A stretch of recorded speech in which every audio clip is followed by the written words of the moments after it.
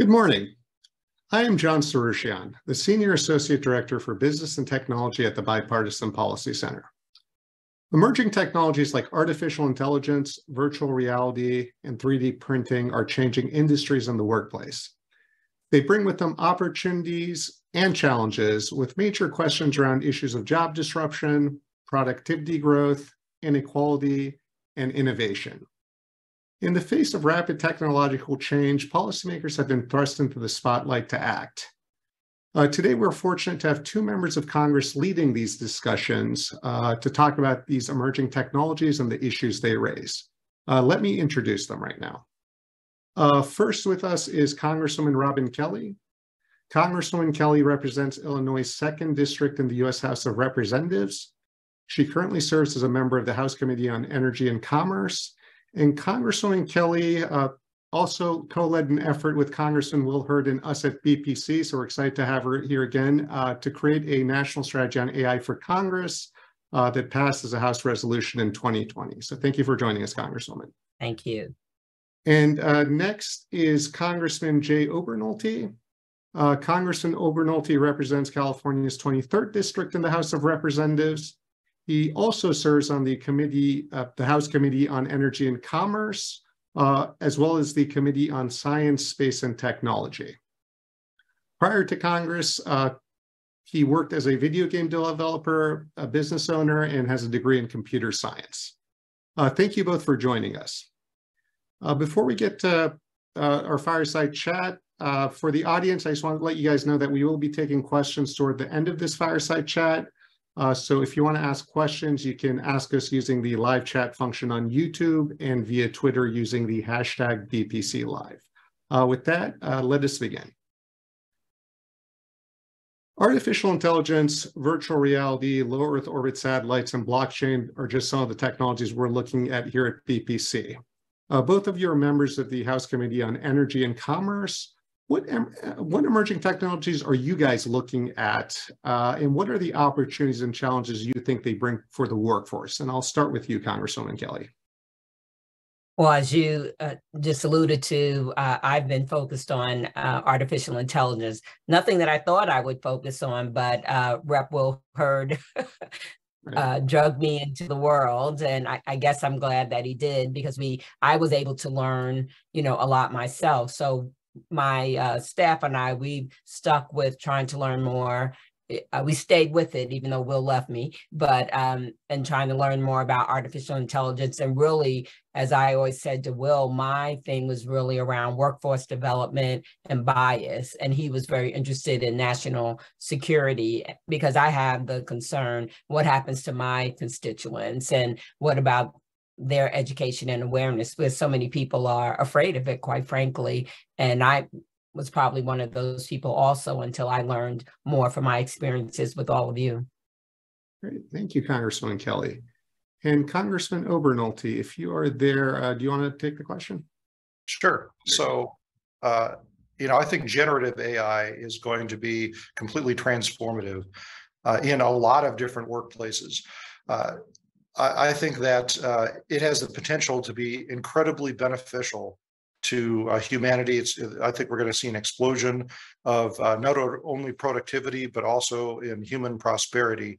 But like any technological revolution, it's going to be extremely disruptive. And in a workplace context, we're already seeing the effects of that. If you look at the Hollywood writers' strike right now, generative AI is one of the central issues that's in dispute, with the writers saying, we want agreement that AI will not be used to write scripts. So we're left to grapple with this problem as a society. Is that a reasonable demand? In a way, no one can deny the fact that a worker in any creative industry 20 years from now is going to have to be adept at using AI.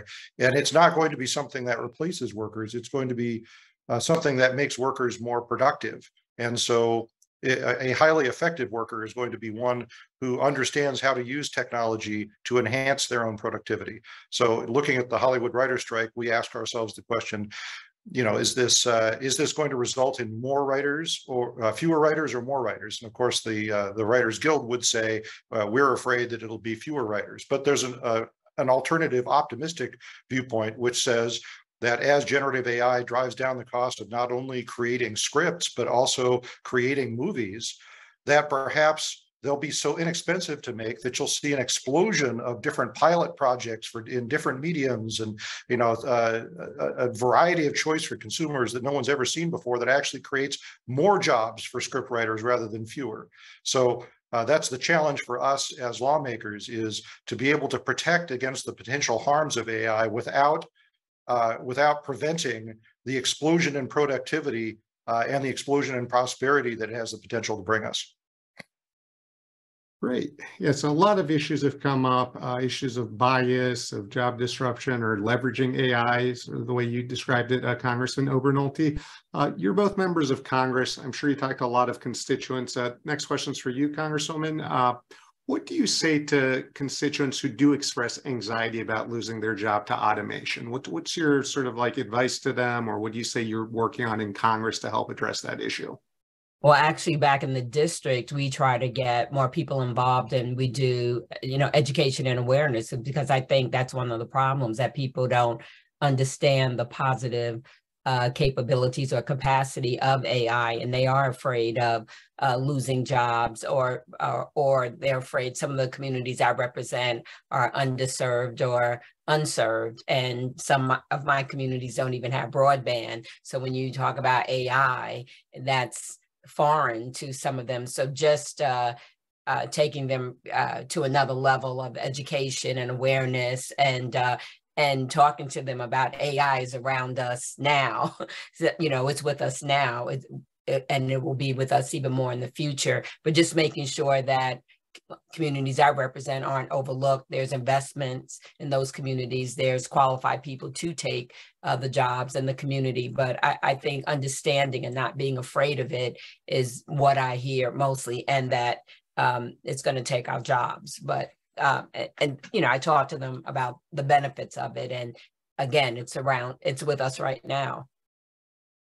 Thank you, Congressman. And building on that thread, you also mentioned bias is a big issue that you're working on. That's one that we've looked at BPC. So AI systems can reflect existing biases in society based on data or assumptions that go in. They can exacerbate biases.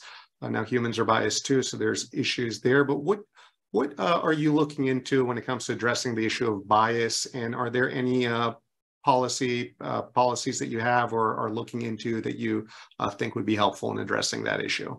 Well, I think it comes back to workforce development, to make sure that a diverse group of people are involved in AI or working in AI, because the people that are inputting have influence, and we have stories about people being arrested by the police and things like that, which doesn't build confidence or trust in people. And the police have been wrong, but they've dependent on AI. So I think one thing is making sure there's a diverse workforce working in the AI arena, and developing AI is very important to us. And we've done a lot of different things around that, exposing young people to the STEM careers, and and cybersecurity, just all the technologies, things like that, so they will go into the profession. Great, thank you. And Congressman Obernolte, do you want to take the bias question? And then maybe on top of that, what do you what are some policy levers you're thinking of in terms of bias, but other issues in AI that you think are worth exploring more, or you think worth passing legislation or some policy action on? Right. Yeah, I think the biased question is a very important one. And we have already seen in the development of a couple of commonly used technologies, the unintentional introduction of bias. One well-publicized example being in facial recognition, where recognition algorithms originally did not detect people of color as well as they detected Caucasians. That was due to the lack of diversity in the training set. And then lately, the well-publicized issue of bias in automated resume screeners. But I think it's important to note that in both of those cases, the bias was unintentional. And when we discover biases, we do our best to try and correct those biases. That's a very different situation than the intentional introduction of bias. And the reason why it's different is because intentional expression of bias is already illegal, particularly in domains such as hiring. So, to the extent that someone is using a tool to discriminate, that is against the law. It will continue to be against the law if they use AI to do it. So I think it's very important to make a distinction between methods and outcomes, and we regulate around the outcome, not the method. AI is a tool. Using AI in a way that is against the law is just as illegal as using any other tool. I'm sorry, what was the other question that you wanted me to answer? Oh, regulatory framework. Yeah. Yes. So I know this is an issue we're grappling with. We're lawmakers. To us, sometimes if you have a hammer, everything looks like a nail. And so you see governments around the world who are rushing to establish regulatory frameworks around AI. Particularly the EU is probably the furthest along in that effort, and I would say probably the furthest over their skis in that effort. And the reason I say that is because I think it's very important before we regulate to ask ourselves the question, why are we regulating? What do we hope to accomplish with regulation? It's not enough just to merely say we're the government, regulation is what we do, and therefore this is new, we need to regulate it. We need to think about what we're trying to accomplish. And in the case of AI, I think it's very clear that what we need to accomplish is to mitigate consumer harms.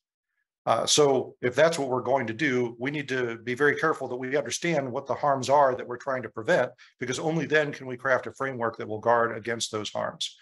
And I also think it's very important to differentiate between disruption and harm, because like any technological revolution, AI is going to be extremely disruptive. It's going to be socially disruptive. It's going to be economically disruptive. And although government has a role to play in mitigating the effects of that disruption, and particularly in the example you were just discussing with displaced workers, we have an obligation to have a safety net for those workers. We have an obligation to make sure that our young people are being trained with the skill sets they need to use AI in the ways that they'll be expected to. We need to make sure that we motivate people to gravitate towards careers that they're in now, towards the careers of the future. So government has an obligation to do all of that. But if we misinterpret our role as government and instead try and prevent that disruption, then we're also going to miss out on all of the benefits that AI is going to bring us. So it's a difficult role to play, but I think that we have enough people in Congress that are educated on this issue and that are motivated to try and craft a regulatory framework that makes sense. That I'm optimistic we're going to get it right. And John, if I could just jump in, I actually addressed the EU around this issue. I was one of their witnesses a few years back, I think, and there seems to be a big difference in how we feel about the value of privacy, where Americans value our privacy. Oh, it's very important to us. And it seemed very different when I was speaking with them. Great, thank you. And Congress, I'm going to stay with you then. So one of the things we look into is, okay, so Congress makes laws, Congress does oversight, the agencies often execute the laws or do the regulation. How well do you think the different branches of government and the various agencies are working together on these matters, both Congress with the executive branch, but also different agencies within the executive branch? Well, I recently co-sponsored the AI Accountability Act with Representative Josh Harder, and it calls upon the Assistant Secretary of Commerce for Communication and Information to conduct a study on accountability measures for artificial intelligence systems. And I believe that, this legislation will help to better see where we all are and where we're working together or not working together. I can't really say I know how each agency is working with the other, but sometimes when there's too many agencies involved, it can get cumbersome and or maybe one not totally clear on where the other one is at. But hopefully with this accountability act, we can have better oversight, I guess. Great, thank you. And Congressman Obernolte, how do you see cross sort of agency collaboration and just different branches of government working together, and even Congress? How's the level of bipartisanship on these issues? Well, I think it's very helpful that so many different agencies have started thinking about this. I think that most agencies ought to be thinking about this, the changes that AI are going to bring to not just society, but to governance. And I'm glad to see that many of them are. There's been a lot of good work that's been done. NIST has come out with a risk framework for AI that I think is really excellent work, and I think should be incorporated into any regulatory framework that we put together. The White House OSTP has done some great thinking and work on this as well. I know the FTC has been looking at it. I think that we're going to have to decide what approach we take. And I think that one of the things that the EU has gotten wrong is that they are preempting away from all of the other agencies the ability to regulate AI. They want to create a central bureaucracy for doing that. And I think that that's a mistake. I think what we need instead is a hub and spoke approach that maintains the different sectoral authorities that already exist. And let me tell you exactly what I mean by that with an example. The FDA right now is already establishing guidelines for medical device manufacturers that want to incorporate AI into their devices because they understand better than anyone else the regulatory challenges in protecting patient safety. The Department of Transportation is doing thinking about autonomous vehicles, traffic laws for autonomous trucking, and liability for accidents caused by a mistake that an autonomous vehicle might create. And they are best suited to do that. So I think it would be a mistake to preempt all of that authority away from the member agencies into a separate bureaucracy. I think instead we should leverage the experience that those agencies have with a hub and spoke approach where they're all the spokes and there's a hub, that does the deep thinking about the higher order effects of AI on society and maybe does like an NTSB level, accident analysis, if you will, when things go wrong. So that would be a very different approach from the EU. Thank you, Congressman. And you brought up all these different examples and different sectors' uses of AI. An issue that I'm interested in, I'm going to stay with you, Congressman, is the interaction of different technologies is often a very interesting topic for me. So for instance, how can you use a combination of robotics, artificial intelligence, and virtual reality to improve surgery or do telehealth? How do you think about the interaction of different technologies when it comes to workers and making public policy? Yeah, it's a good question. I think that particularly talking about technologies like virtual reality and augmented reality, we have not even scratched the surface of the impact that those technologies are going to have on everyday living. I mean, really, they've been very fringe. And I think that that's going to change. And I don't know if you saw the Apple announcement for their augmented reality visor yesterday, which I mean, still is not mainstream. It's not at a price point that's affordable for most people, but this is still, I think, kind of the harbinger of what is going to come. And I think we're going to see a world 50 years from now where that kind of technology is commonplace and is incorporated in everything that we do. The promise of the Google Glass a few years ago, never was really realized. And, I think this is another step towards that, but I think it's going to be absolutely transformative. And if you want to talk about one sector that AI and these technologies as an intersection will influence the most, I would say it's education. Already, if you look at the generative large language models like ChatGPT, they are the best educational tool I think that's ever been devised. They can teach you most anything that you want to learn about in whatever your particular learning style is, and they're just going to get better. So I think what we're going to see is an incredible democratization of education. I think education is going to shift from something that we go and acquire before we enter the workforce, and then we use that education for a 50-year career. I think it's going to shift to a lifelong learning model where education is available to anyone on any topic at any time, and then we will be free to choose what we're educated about. And I think that's an incredibly exciting new world. Great, thank you. Okay, so I have a question from the audience. I'm going to sort of give a more summarized version of this. So we've seen sort of growth in productivity that many say has been decoupled from sort of broad, widespread gains for all. So the growth has not been as inclusive as people want. How do we ensure that the productivity gains from AI and a lot of emerging technologies do not just benefit a few wealthy elites or people in the tech sector and are shared across the board? I presume that's a question you've both been thinking about, but I'd like to get your thoughts on the issue and sort of some of the policy implications. And Congressman Kelly, if I can start with you, that would be great.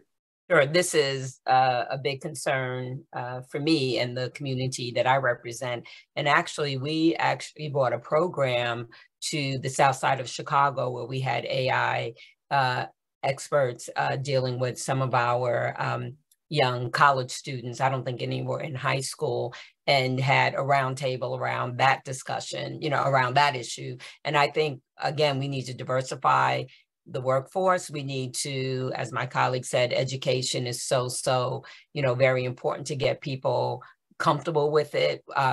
We need to talk about it in junior high school, in high school, and if you want to say even elementary school, so people know that it's just a regular part of life and it'll be a bigger part of life. But yeah, I mean, I just think we have to get people more engaged at an earlier age and with appropriate education and awareness, and make sure, again, that whether you live in a rural area, my district is urban, suburban, and rural. I have 2,000 farms, that my farmers know that it's a benefit to them, to my suburban area and my urban area.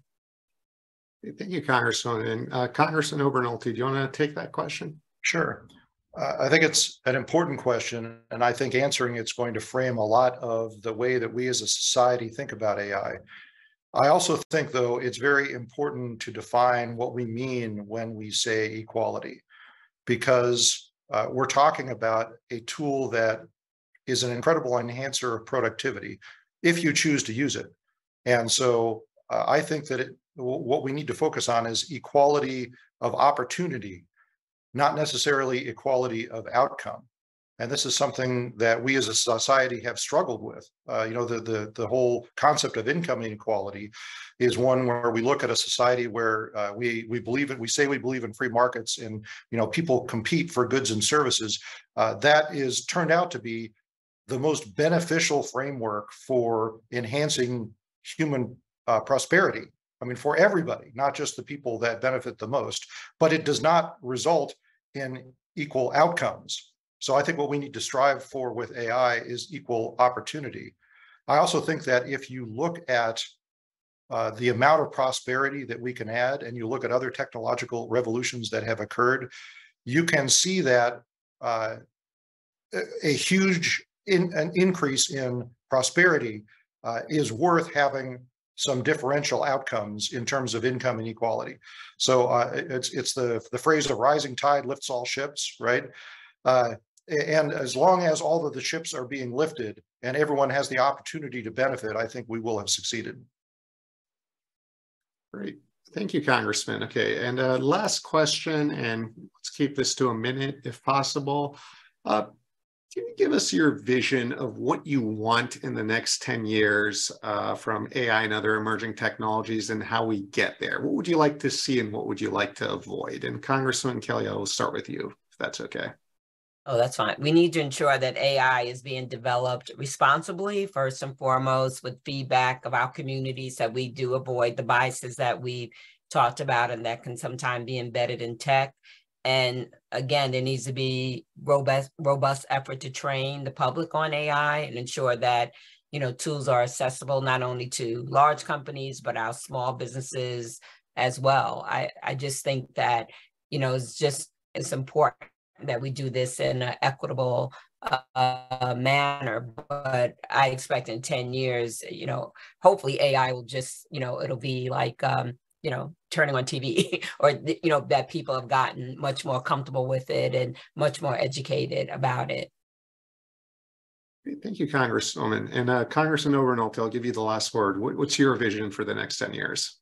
Well, I think we in Congress need to establish the right kind of regulatory framework for AI, one that allows our society to unlock the incredible gains in productivity and prosperity that AI will bring, while at the same time guarding against the substantial consumer harms that malicious use of AI could facilitate. And I think it's very important to get that right, because if we get it wrong on either end of those two extremes, we're not going to realize those gains. In the short term, I think we need to pass a digital data privacy standard at the federal level. That's something that we have been working hard on in the Energy and Commerce Committee. I am cautiously optimistic that we're going to succeed in putting a bill on the House floor this year that accomplishes that. If you look at the potential harms in the short term that malicious use of AI could lead to, the piercing of digital data privacy is among the foremost. So this would be a meaningful step in the right direction, and I think should definitely be job one for Congress. All right, thank you. And thank you both. I think our time is up for the fireside chat, and I know you're both busy people. So just want to thank you both and appreciate your time.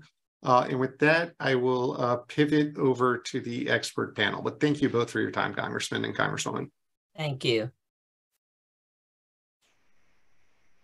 Okay, now we'll go to the expert panel portion. Today we have 3 expert panelists that I will quickly introduce, and we're fortunate to have. Guy Ben-Ishai is the head of economic policy research at Google, and he is here with us today, so thank you, Guy. Katya Klanova is next. She is the head of AI, labor, and the economy at the Partnership on AI, so thank you for joining us, Katya. And last but not least is Professor Avi Goldfarb. He is the Rotman Chair in Artificial Intelligence and Healthcare at the University of Toronto. So thank you all for joining us.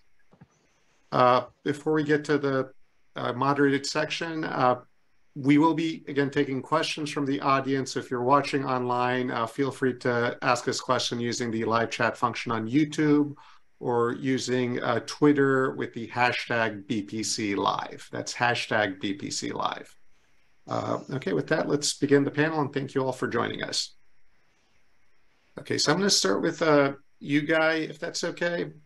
What emerging technologies do you think workers and policymakers should be thinking about? So we heard a lot about artificial intelligence. I'm sure that someone who works at Google, artificial intelligence is top of mind, but are there any other technologies that you are thinking about or want to sort of discuss?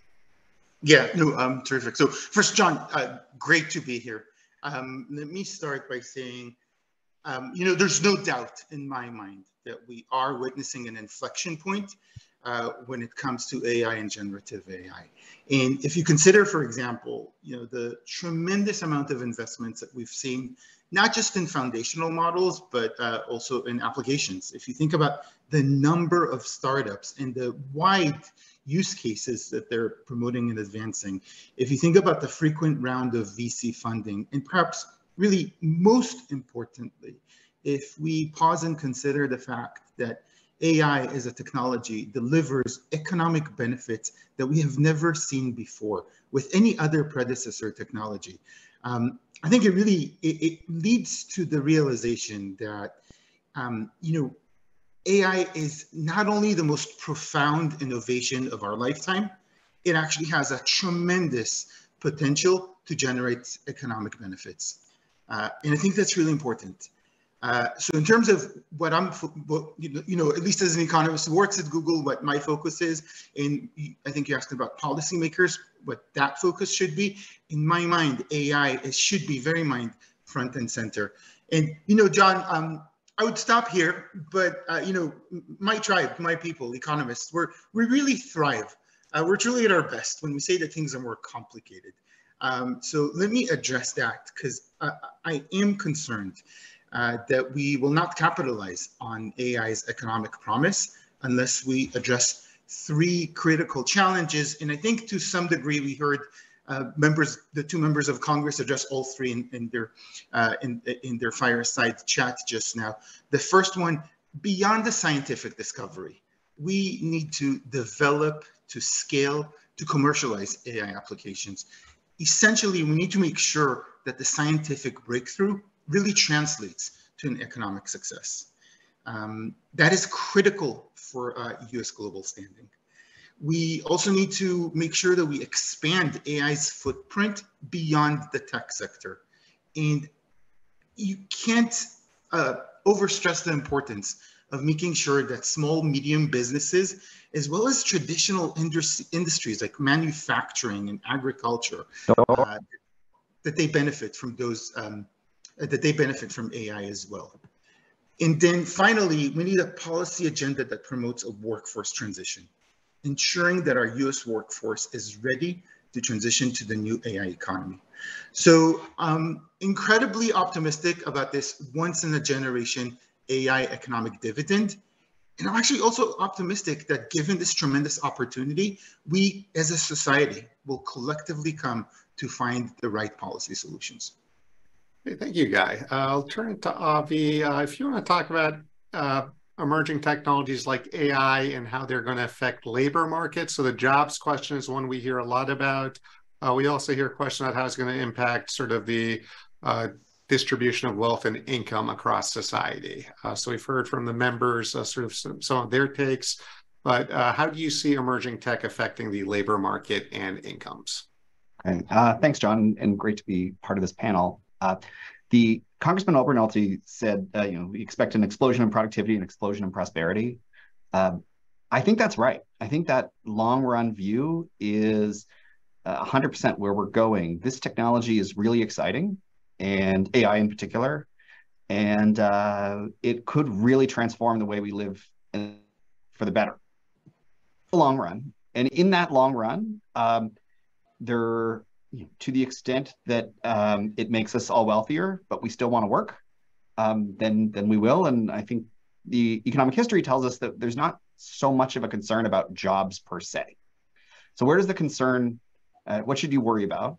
There's things to worry about in the short run, which is, that transformation can be disruptive. Some industries will be hurt. Others will be much, much better off. And so there is a reason to manage the transition. And then even in the long run, there's reasons to worry about inequality, but there's reasons to be optimistic about inequality.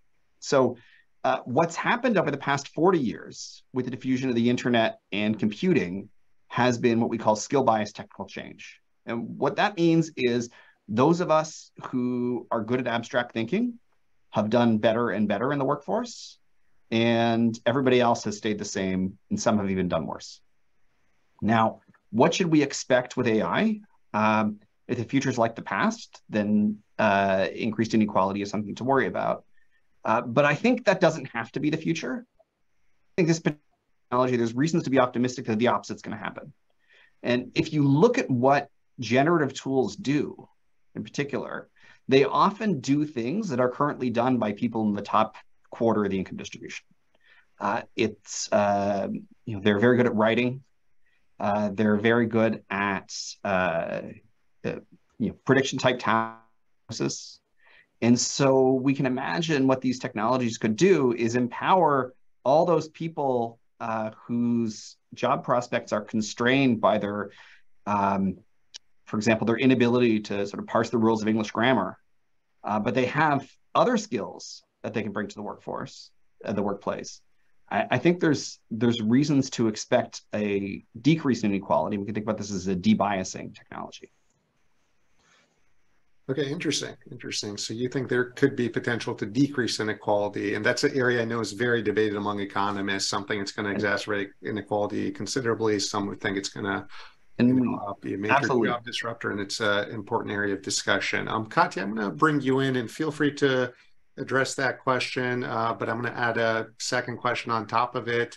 What responsibilities do you think companies have when it comes to helping workers prepare for any disruption from emerging technology? And what about even when it comes to designing and putting governance structures around tools used in the workplace? So it's not just questions around jobs and income. It's also, are there any governance structures that need to be put in place? And then even before you use an AI tool, just designing it, what responsibilities do you think companies have?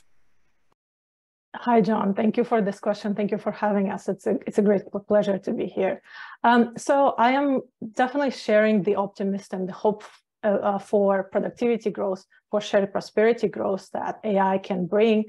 However, maybe I'm going to complicate this argument a little bit by saying that that's not going to be automatic, and we should, outside of hoping for that, we should also take proactive steps to making sure that the future of shared prosperity is actually realized. Why? Because, precisely for the reason that Avi described, the previous wave of internet diffusion, computer diffusion, actually did not lift all boats. There were workers whose real wages declined, which is not something we want to have repeated with AI. So what are some of the measures we could start taking? And there are actually measures that companies could take. As it happens, just yesterday, the Partnership on AI released guidelines for AI and shared prosperity, and we have recommendations there for AI companies, for policymakers, for unions. So let me just highlight a couple that we suggest for companies. We really encourage companies to make sure that they provide meaningful, comprehensible explanations of the AI they're bringing into the workplace to their workers. They explain what data is being collected, how it is used, why, and provide workers with an opportunity to opt out. And we really encourage companies to bring workers, frontline workers, not only their managers, to the table to really have a say about how AI is being brought into the workplace, what kind of AI is being brought, what it is used for. It's really, really important because this is the workers are the ultimate experts in their jobs. They can point out a lot of the opportunities to improve productivity, to improve job quality and business processes. And so having them at the table is a way to unlock this productivity growth. But sometimes, you would think this is really common sense in a lot of ways, but we often do not see that happening. What we see happening is companies rushing to try to automate the whole job, eliminate the need for their workers with newly developed tools, and those tools often fall short. So you end up kind of partially automating something, still needing workers to clean up after the machine, and do that kind of job that tend to be less reliable, less stable, more precarious. But you also heard the customer experience, as anyone who interacted with a self-checkout kiosk or a robot customer service agent could attest to. So the message to the companies is there is this better way of using technology, which both enhances productivity and enhances job quality and results in better customer experience. And that usually does not result from a rush to try to automate and eliminate jobs. Great, thank you. And one question I'm kind of want to explore a bit, since we have several economists on the panel, is there is a decision companies have to make when it comes to using a tool or AI system, because we're talking a lot about AI, though this panel is about emerging technology broadly, but there is a question companies often have when it comes to using a technology to automate versus augment. How do they make decisions, or how do you guys as economists see them making decisions around when to automate something, when to augment? Also at PPC, we make a distinction between automating entire jobs and tasks. So sometimes you don't automate the entire job, you automate specific tasks in a job and maybe augment others. But how do you guys think of automation versus augmentation when companies decide to do one or the other? Because this does get to the question around jobs and sort of like shared prosperity or inequality. And I'll let you go first, Avi. I have a piece coming out next week on this. Great. Okay. Well, it's good. But pushed back. It says there's something a little bit misleading about that dichotomy, because one person's automation is almost surely another's augmentation. Okay. And when we think about it at the economy level, if you're making something much, much more productive, even if that does eliminate some jobs, that may make other parts of the economy much more effective as well. So, for example, one of the industries that people are worried about is the law. Okay, where there are many ways in which we could imagine automation of many jobs performed by, especially by junior lawyers in large law firms. And there's reasons to worry about that, and there's reasons to worry about those jobs. On the other hand, for everybody else who's not a lawyer, having access to cheaper legal representation would be fantastic and would enable many more of us to sort of navigate the and also create value. One person's automation is another's augmentation. Automate doctors, you might augment nurses. And so thinking through this as a dichotomy and ultimately telling engineers and companies what they should do can end up creating augmentation of those jobs that are already high skilled. So I would argue, so John Markoff talks about automation in augmentation in his great book, Machines of Loving Grace. And he talks about computing and the internet as augmentation technologies, and AI as an automation technology. And that, in an engineering sense, is right. But computing and the internet increased inequality by augmenting the people who are at the top of the income scale already. And we can imagine AI maybe reducing inequality. That was the hypothesis I put forward. Still a hypothesis, let me be clear. Hypothesis I put forward that what it's doing is automating the tasks of people at the top of the income distribution. And in the process, it may augment everybody else. Okay. Anyone else want to comment on that question? John, maybe if I can jump in.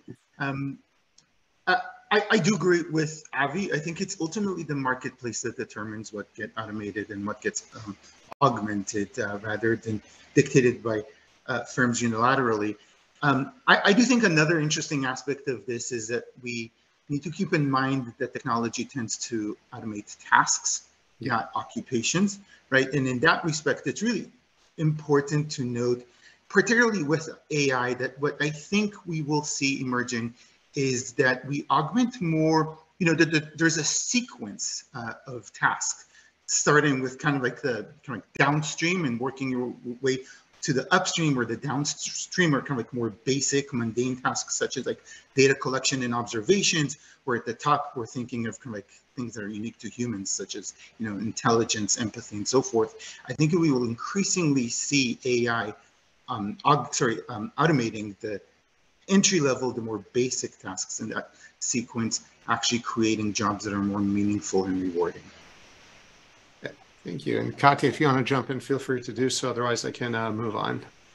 Yeah, I think this is just such an important question, because this exact recommendation, augment and not displace, is being given very frequently. And as Avi said, it's actually very difficult to give it to an engineer and ask them to execute on this. And we don't even know if this would be like a practically, important thing to do, because it's so ambiguous in real life. It's very important whether, you might be automating tasks, and if products and goods and services become cheaper as a result, that might be wonderful, as Avi described, but that doesn't always happen. So looking at is this happening in a monopolistic environment where these cost savings might end up just, being concentrated and not shared with the consumers is important. But, that is not to say that means we should completely excuse companies and developers from trying to think about these downstream consequences and what their products are doing to labor demand. At the end of the day, it's a more complex picture than just looking at whether you're augmenting or displacing a task. The full picture needs to be considered. Thank you. So at BPC, we've looked into the questions around jobs inequality. And one thing is there's a lot of uncertainty. I think everyone on the panel agree that we have a lot of theories and hypotheses we don't know. Like history can guide us, but history isn't always, going to be a reflection of the future. Different economic models can help us, make certain projections. Again, economic models are often wrong. So there's a lot of uncertainty. And in the face of uncertainty, VPC thinks adaptability and resilience are very important. So make workers adaptable, build resilience. Policymakers should in place the right policies to do that. So a question, and I'm going to start with you, Avi. What can policymakers do to prepare the workforce? So again, we have a lot of policymakers and their staff sort of watching our events, reading our material. And what would you recommend to them in terms of specific policies that they should explore or look into? Congressman Olbernert and also Congresswoman Kelly talked about training. And I think whether it's a policy per se, but setting expectations that this idea that at 21 you graduate, or 25 you graduate, or 18 for that matter, and then you have your skills for life is no longer going to be how work plays out. We should just expect every decade or so, you're going to need to learn enough to develop an entirely new skill set at work. And whether that's a federal policy or a state policy or something else is not my expertise, but the expectation that whatever your skills are now that deliver value at work, that's wonderful. Just expect that 10 years from now, it'll be a different set of skills. Great. And Katya, do you want to take that question as well? Yeah, I would love to.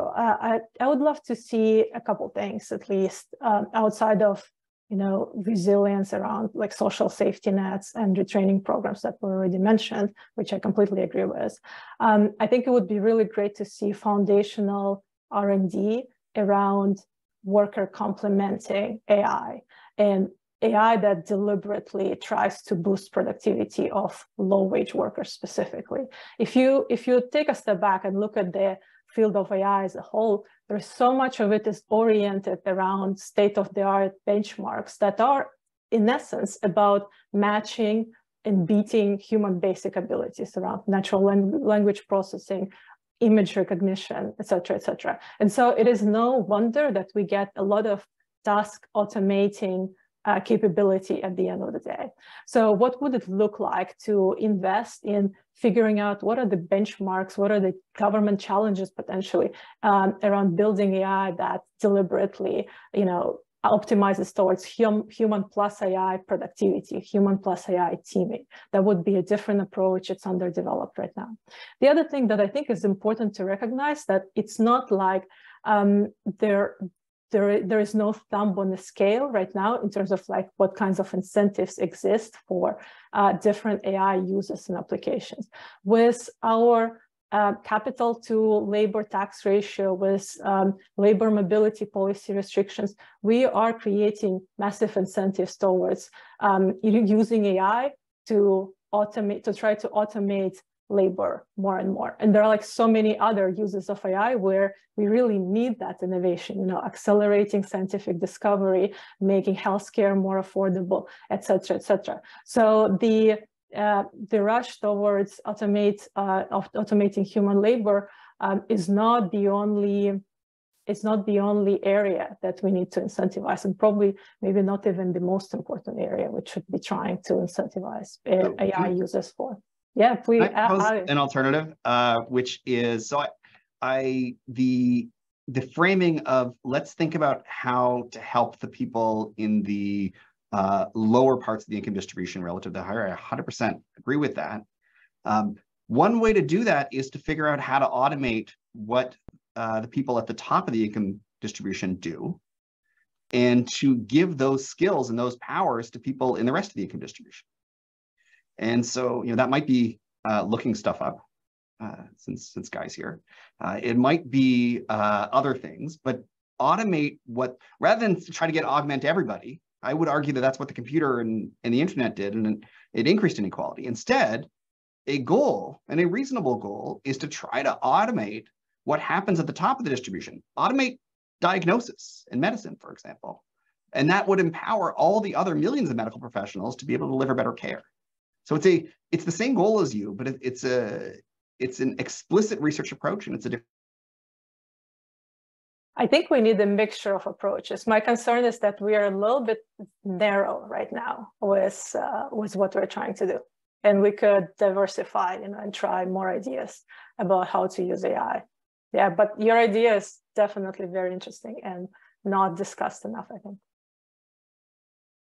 Okay, and one point I want to make, like we think in terms of real wages. So real wages, it's not just the wage you're paid, it's also the goods and services you can buy. So if AI makes the goods and services cheaper, especially things that lower income people tend to buy, so food, housing, that raises their real wages. So making goods and services cheaper. So that's an interesting question around how AI can maybe be geared towards sort of cost reduction for product services that low income people have as a way to sort of boost their real wages and reduce inequality, or at least reduce poverty. So I think that's an important thing that people should think about.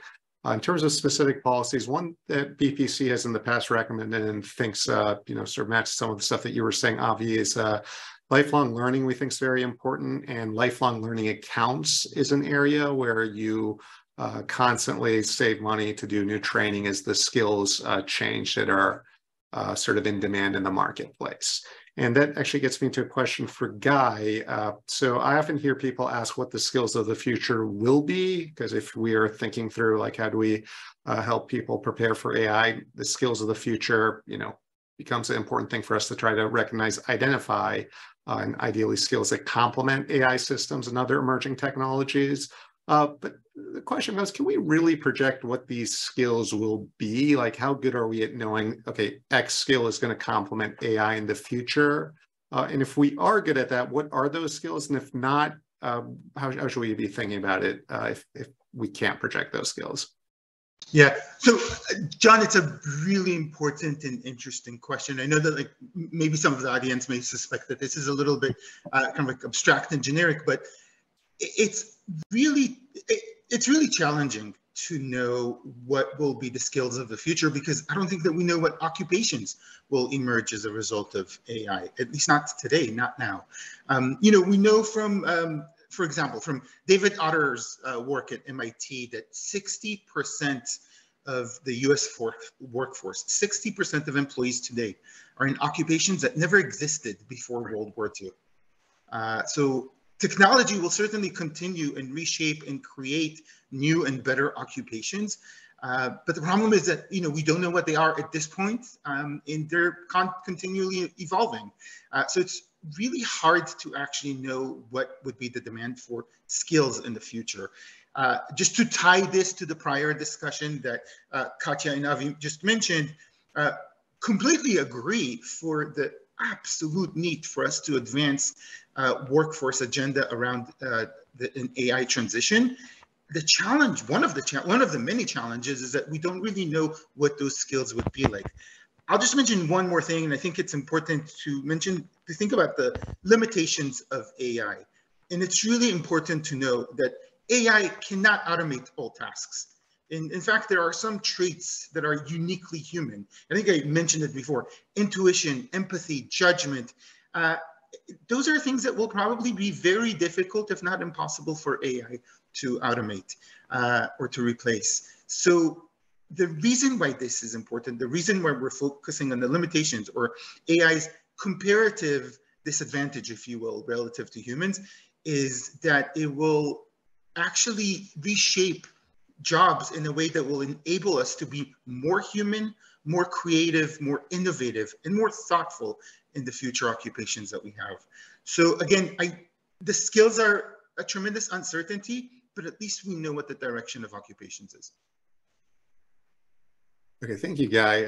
So next question's for you, Katya. So we think about emerging technologies, in a variety of industries and sectors, and education and workforce training. It's not just questions about how do we use education and workforce training to prepare workers for the jobs of the future, but also how can technology enhance education and workforce training. And I'm especially interested in this question when it comes to marginalized groups, underrepresented communities, low-income people. Are there ways we can sort of use emerging technologies like AI, but even like virtual reality, augmented reality or two, that I'm actually pretty excited about when it comes to sort of enhancing educational workforce training? But how do you think about that? How do you think about using emerging tech to enhance education, workforce training, especially for people who are low-income, underrepresented, marginalized communities, or just don't get their fair shake often?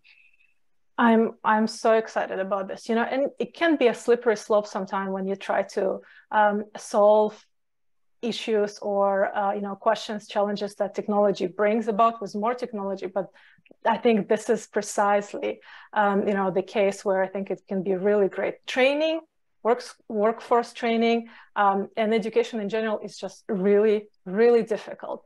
And the best thing we've ever discovered around this is teaching at the right level. Personalized tutoring is the best approach we know, but it hasn't been scalable up until now. It's just really difficult to pay for that for a lot of people.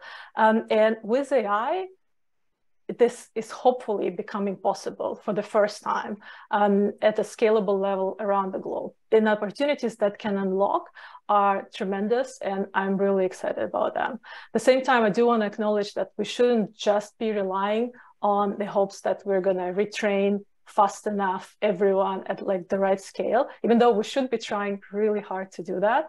But I think we should be thinking deliberately about like what kinds of uses of AI we're bringing into the workplace, what kinds of technologies we're asking workers to keep up with.